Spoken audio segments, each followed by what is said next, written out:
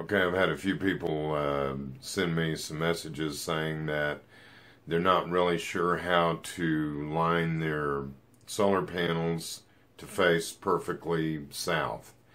And it's actually pretty easy. And so I'm going to do a little instructional video on how you face your panels perfectly to the solar south.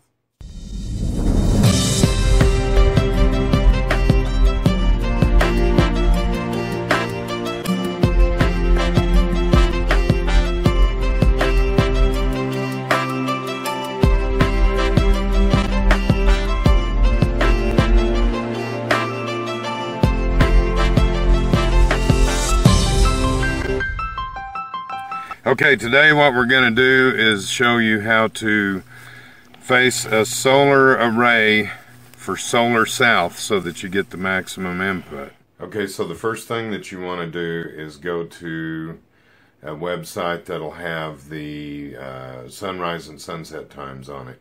I use Weather Underground, and we're going to use Chris as an example because he's moving up here to the mountain here pretty quick.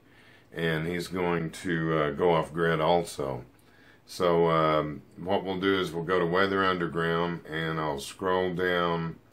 Now of course you find a website that's close to you, and here we have under the astronomy tab here, it says actual time for sunrise and sunset right here.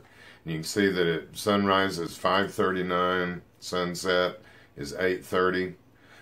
So those are the times that we want to actually start watching for our sunrise. So I prefer doing this during the summer months just because the sun seems to be brighter. You don't have to mess with it in the cold. It's always cooler in the evening and in the late afternoon. There's a lot of reasons, but it's just personal preference for me. You can really do this pretty much any time of the year. We're doing it on solstice, so that you know, that's the longest day of the year, but there's no real, it just worked out that way. It wasn't intended necessarily. But anyway, what I did was the first morning I got up and I watched the sunrise, and the thing that you want to look for is any obstructions from the east. It could be a building, it could be a tree. In our case, it's a mountain. So even though the sunrise says it's at 5:39, the sun actually didn't crest over the mountain that's on the east side of us until closer to 7. So we had to take that into account. So we say here that in our location the sun rises at 7 a.m. Now in the evening it was pretty much close to that, maybe about 30 minutes difference as well, but it was more like about 8 o'clock. So what we did was we added 30 minutes to each of these. So in the morning, since the sun here doesn't really come up until 7, we took our measurement at 7:30, and then in the afternoon we took our measurement at 8, 30 minutes before the actual sunset, because you need a shadow on the stake that you're going to use. And what we're going to do is drive this stake. We took a T-post, we made it straight up and down, perfectly plumb, or as plumb as we could get it within reason. And it's almost sunset on the 20th of June. Tomorrow is solstice, the longest day of the year. So here shortly, as soon as the sun gets out from behind these clouds, we're going to drive this stake at the end of the shadow that's cast on the ground from this T-post.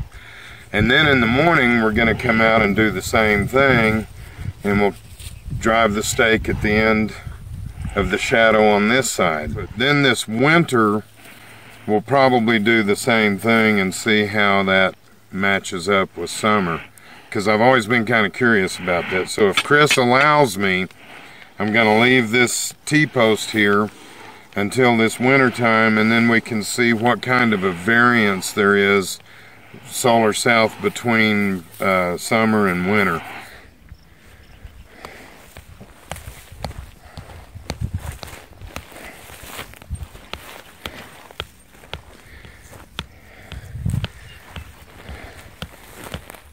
You can see that's quite a distance. Chris has that stake driven. So we'll be back in the morning and we'll do the other stake. Okay, so this is the stake.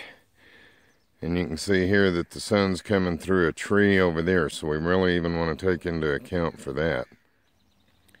So what we really want to do is split the difference between when the sun comes up behind this tree behind me here and what we would normally do. So since we waited an hour yesterday, we've got to wait an hour for it to get over this tree too. So that way we're going to split the difference between these two sunrise and sunset positions of the sun.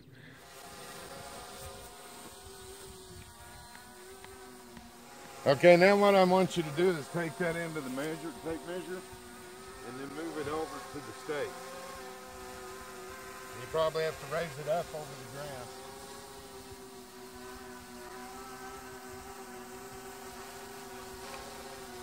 Pull it tight.